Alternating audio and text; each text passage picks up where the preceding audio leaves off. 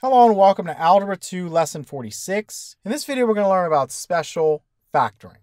So we did a lesson on this back in Algebra 1, but again, I think it's very important to review this because you're going to come across factoring scenarios that occur so frequently that it's super beneficial for you to memorize the generic formulas. And this can be used on your homework, your tests, or something important like the SAT or the ACTs, where they're timed and you have a certain amount of things and you just have to be as fast as you can. So I'm going to start out by talking about the difference of two squares. So this is something that goes back and forth. We learn it when we talk about special products, and then we learn it when we talk about special factoring.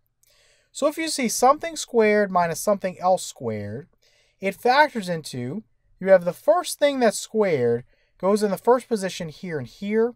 The second thing that's squared goes in the position here and here, the second position of each. So you can remember first goes with first. So this is first, goes in the first position of each. Second goes with second. So this is second, it goes in the second position of each. And then the sign is going to be different each time. So you have a plus here and then a minus here. And you could change that around and put the minus here and the plus here. Wouldn't affect the answer. And this is based on the fact that if I do FOIL, let's say I have the quantity x plus y times the quantity x minus y. What's going to happen is those two middle terms are going to cancel each other. X times x is x squared. The outer, x times negative y, is minus xy. The inner, y times x is plus xy. And the last, y times negative y, is minus y squared. So you can see that this is going to cancel, and you're left with x squared minus y squared. So if I see something squared minus something else squared, I can quickly factor it using this technique. So let's just say I saw something like, I don't know, x squared minus 4. We know x squared is a perfect square, but is 4? Well, of course, 4 is 2 squared.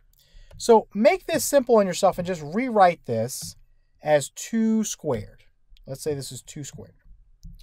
So then following this format, we just set up the parentheses. I know one of these is plus and one of these is minus. The first thing that's squared, in this case that's x, appears again in the first position of each. So whatever squared is going to appear in the first position of each.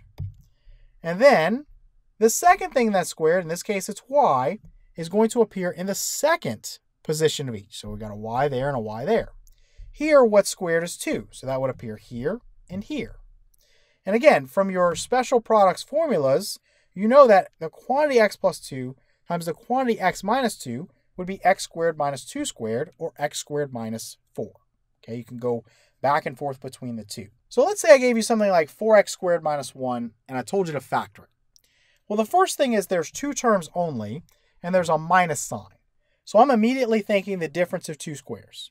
So what I'm going to ask myself is this a perfect square? Yeah, I could write this as 2x, that quantity squared. And then is this a perfect square? Yeah, 1 squared is 1. So I could write 2x, that quantity squared, minus 1 squared. So if I transform this into this, I can use my little formula. Set up your parentheses. This is how I remember it. Put your plus and your minus. Whatever is squared first goes in the first position of each. 2x is what's squared, so put a 2x here and a 2x here. Whatever is squared second goes in the second position of each. And that's it. I've got the quantity 2x plus 1 times the quantity 2x minus 1. If you want to use FOIL and check it, 2x times 2x is 4x squared. The outer 2x times negative 1 and the inner 1 times 2x would cancel. You'd have positive 2x and negative 2x. That's gone. The last is 1 times negative 1, which is negative 1 or minus 1. So you have 4x squared minus 1, and you start out with 4x squared minus 1. So again, a very, very simple and fast approach to factor this. All right, let's take a look at another one. So we have 25p squared minus 16. So again, two terms only and a minus sign. So immediately you should be thinking about the difference of two squares. So is 25 a perfect square? Yeah, it's 5 times 5 or 5 squared. We know p squared is a perfect square, so I could write this as 5p in parentheses squared. Then minus, is 16 a perfect square? Yes, it's 4 squared. So what I can do is I can factor this again, set up your parentheses, put a plus and a minus, and then whatever squared in the first position, in this case that's 5p, is going to go here and here. Whatever squared in the second position is going to go here and here. First position goes in the first position of each. Second position goes in the second position of each, and we get our answer.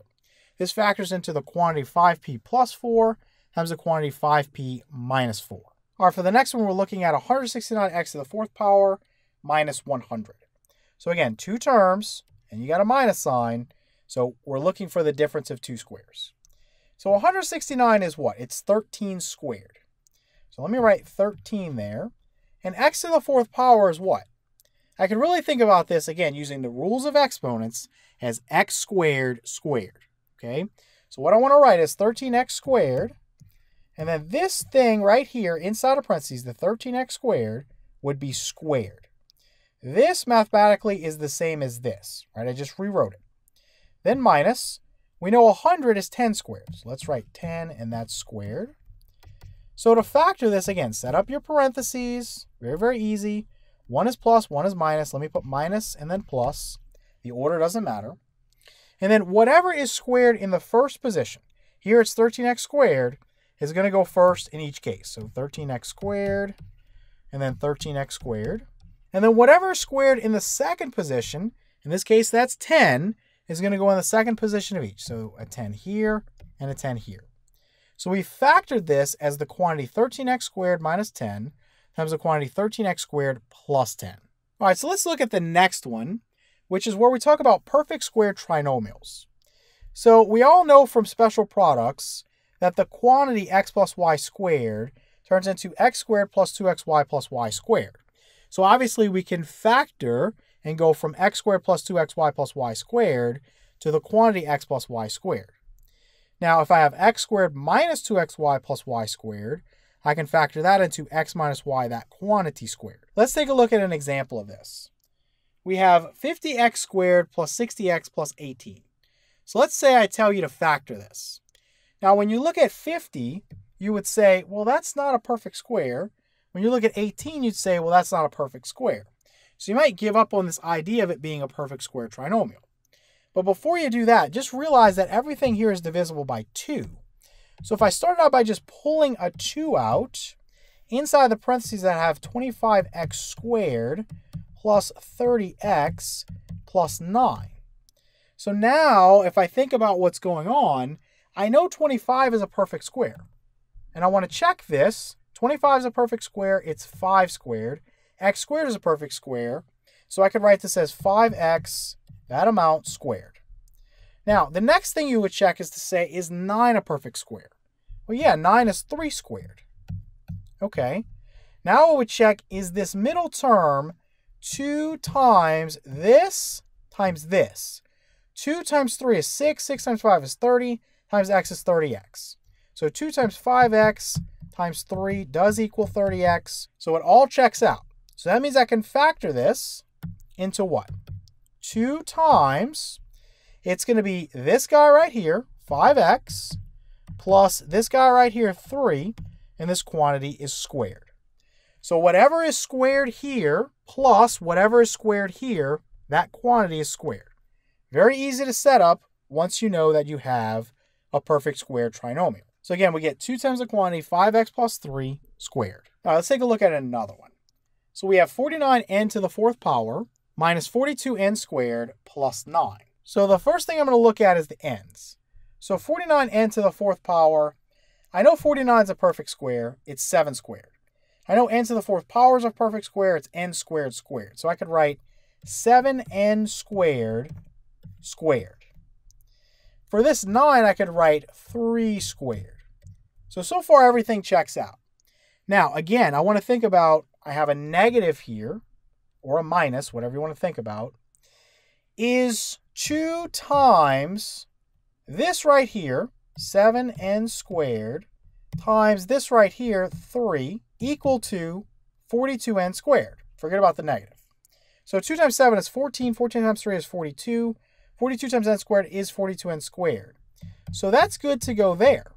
You just need to remember the minus sign. So With this formula, when I factor, I have something minus something squared.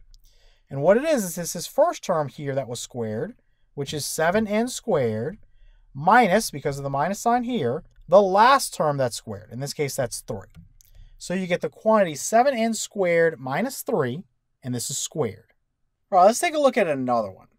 So we have 9x squared minus 24x plus 16 minus y squared. So you might look at this problem if I told you to factor it and try to do something like factoring by grouping, because it's a 4-term polynomial.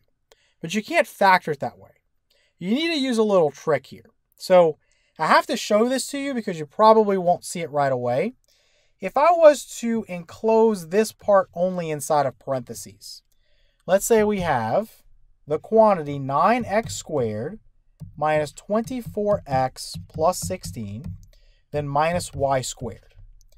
Now, I can factor this because this part right here is a perfect square trinomial. So let's go ahead and factor this.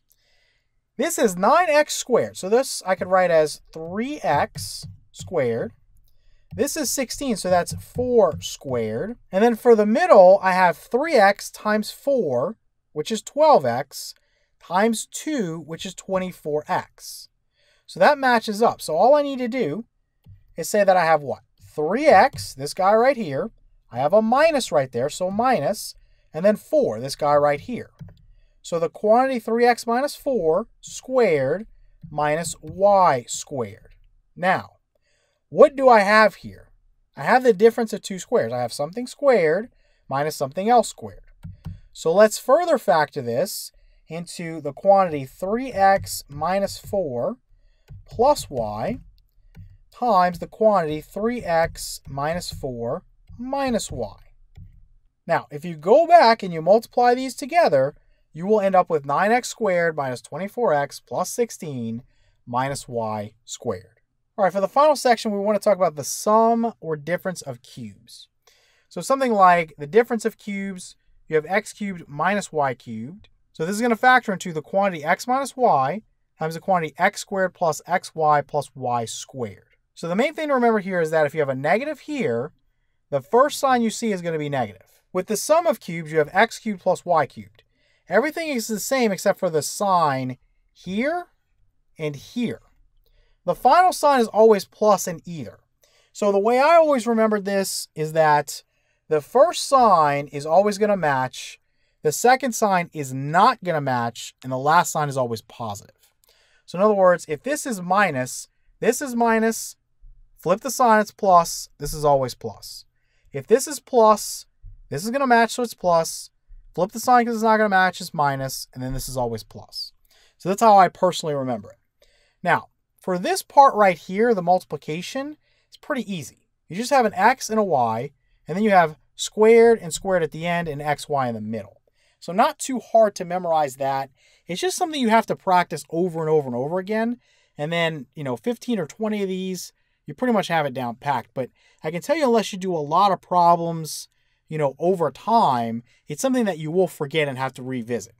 So let's take a look at some examples. All right, so let's say you had something like negative 250x cubed minus 128. So forget about the negative for a second. Is 250 a perfect cube? No, it is not, okay? And if you didn't know that off the top of your head, you could factor it and figure out that it's not. But a lot of you will see right away that what? You could pull out a 2, and you would have 125, which is a perfect cube. You could pull out a 2 from here, and you'd have 64, which is a perfect cube. So a lot of these problems are just going to set up nicely for you. So instead of just pulling out a 2, let's pull out a negative 2, make it easier on ourselves. So we'll pull out a negative 2, and we'll be left with 125x cubed plus, because I'm pulling out a negative, 64. Let's rewrite this down here. We're going to put negative 2 times the quantity 125x cubed. 125 is what? It's 5 cubed. X cubed is x cubed. So let's write 5x, and that is going to be cubed. Then plus, you have 64. 64 is what? It's 4 cubed. 4 cubed. All right, so how do we take this part right here, which is the sum of cubes, and factor it? Let's put our negative 2 out in front, and then we know we're going to have a binomial and a trinomial. So hopefully you can remember that. So remember, it was the first sign is the same. So this will be plus, The second sign you see is flipped. So that means this one's going to be minus, and the last one is always plus. Now, this position here and here is going to match this and this, right? So it's just 5x and it's 4. So that's easy to remember. This position here and here, it's going to be the first position squared and the last position squared. So 5x squared would be 25x squared. Then 4 squared would be 16. So that's done. The middle part is just this times this. 5x times 4 would be 20x. So what we end up with is negative 2 times the quantity 5x plus 4 times the quantity 25x squared minus 20x plus 16. All right, for the next one, I have 8x to the 6th power plus 1. So do I have a perfect cube here? Do I have a perfect cube here? Well, yeah, 8 is 2 cubed. Then x to the 6th power I could write as x squared cubed. So let's put this all in parentheses and raise it to the 3rd power. And then we have plus, we have 1, which is a perfect cube, right? 1 to the 3rd power is just 1. So now that I have this in this format, I can factor it very easily. I know that, again, let's set up our parentheses. So I've got a binomial here and a trinomial here. So I know this position and this position is very easy. It's the first goes first, last goes last. So I have 2x squared and I have 1. Very simple. Now, what sign do I want? Remember, if this is plus, the first sign is the same, the second sign is different. So plus, minus, the last sign is always plus. Very easy way to remember that. Now, what goes here and here? Well, it's this squared. The first thing squared goes in the first position. So if I squared 2, I'd have 4. If I squared x squared, x would stay the same. 2 times 2 is 4. So this is 4x to the 4th power. So then the same thing goes here. I want 1 squared. 1 squared is just 1. Now, what goes in the middle is this times this. 2x squared times 1 is just 2x squared.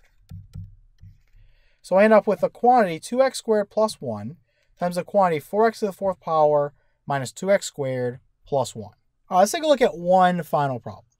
So we have m to the 9th power minus 343. So m to the 9th power, that's easy. I could write that as m cubed. Right, all I have to do with exponents, if I look at an exponent of 9 and I want to have something cubed, just divide 9 by 3. 9 divided by 3 is 3. Because I know when I use my rules of exponents, if I raise a power to another power, I'm multiplying. So I can just say, well, if I'm taking m cubed and I raise it to the 3rd power, m stays the same. 3 times 3 is 9. Then minus. And then what about 343? Well, that's going to be 7 cubed. So I've got the difference of 2 cubes. So what I'm going to do, again, let's set this up. You've got a binomial, and then you've got a trinomial. The first sign is the same. The second sign is different. And the last sign is always positive. So the first position of each is easy. I want the first position here to be the first position here. I want the second position or the last position here to be the last position here. So that's done. Then I want to take the first thing and square it. M cubed squared is m to the 6th power. Then what's going to go here, I'm going to take the last thing and square it. 7 squared is 49. In the middle, I multiply the two together. So m cubed times 7 is 7m cubed. So I end up with a quantity m cubed minus 7 times the quantity m to the 6th power plus 7m cubed plus 49.